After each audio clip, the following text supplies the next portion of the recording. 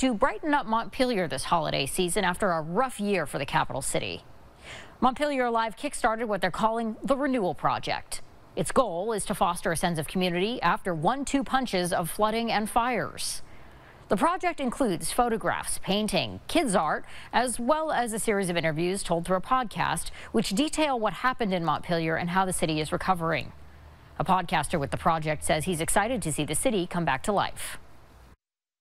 So what we had to do is bring it back, and what we're doing is bringing it back, and a good place to start is art, and in my case is stories. You know, the stories keep us together and bring people together. So this, with all the other artwork, reminds people that we're coming back, and the town's gonna come back to its, you know, it's how it was, and in our case, hopefully much better.